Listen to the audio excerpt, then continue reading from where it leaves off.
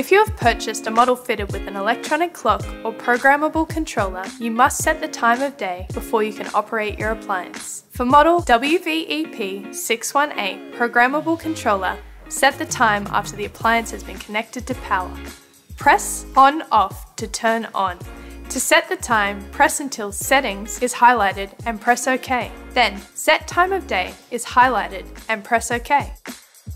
Press arrow up or arrow down to set the hour and press OK. Press arrow up or arrow down to set the minutes and press OK. Press back to return to function menu. Your clock or timer is now set, and you can use your Westinghouse oven.